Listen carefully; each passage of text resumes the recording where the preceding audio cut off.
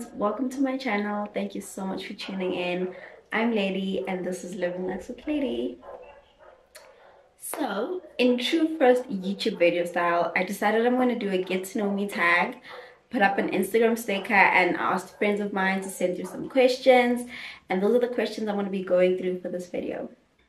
So I just got onto Google and found some funny icebreaker questions. I'm going to do a few of these before I do the Instagram ones. What is one article of clothing that someone could wear that would make you walk out on a date? Straight cap. Straight cap. If we're on a date and you decide, or if we go on a date and you decide to wear a straight cap, yeah, that's definitely one thing. The zombie apocalypse is coming. Who are 3 people you want on your team? 3 of my brothers. I've got 3 brothers and I want all of them on my team. Those are the 3 people I believe I'd survive with those people, you know? What is your most used emoji? Let's see.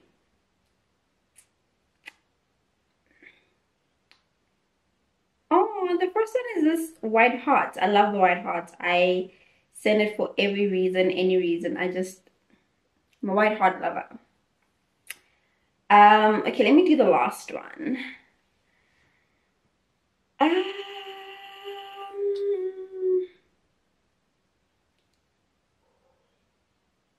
Have you ever been told you look like someone famous? Who was it? Yes. There was a show, Isidingo, I think. Isidingo on SBC3, and there was this lady there whose name was Nikita or something. I'll put a picture of her. And I was once told I look like her, and I thought, okay. So my first Instagram question is, what made you decide to start a YouTube channel? I'm going to use YouTube as my long form and video format platform. I am going to expand on Living Life with Lady, and if you follow me on Instagram, you know I post Sunday vlogs on my platform, and YouTube is just a new way for me to reach more people and explore a different way to deliver content. The second question is, what kind of content will you be producing? Definitely lifestyle, self-development, self-care. So essentially the same pillars that anchored my Living Life with Lady vlog are going to be the same ones that I use to anchor my YouTube channel. So anything in the space of self-development, of self-improvement, self-care, and I guess elevated lifestyle, that's where I'm going. What is the best book you've ever read? I don't think I could ever pick one. I read quite a lot of books. I think anybody who reads could have a hard time with this question. The best one I've ever read, I really couldn't pick, because so many good ones. No, I couldn't pick. I really couldn't. What book are you currently reading? I am currently reading Conversations with God. It's book 2 of the trilogy, and it is the best thing I've ever read. I have every intention of reading that book at least once every year for the rest of my life, or I have every intention of reading the trilogy once every year of my life, because I just love it. Okay, I love it. The next question: do you actually like running, or is it just force of habits now? I love to run. If you also follow me on my Instagram, you know every other day there's a story there about me running. I prefer running over weight training. I prefer running over a whole lot of other cardios. I love running. I'm glad that it's now a habit. So I'm not doing it because, you know, I want to get my body to do something. I'm doing it because I genuinely enjoy it. Are you in a relationship? Are you in a relationship?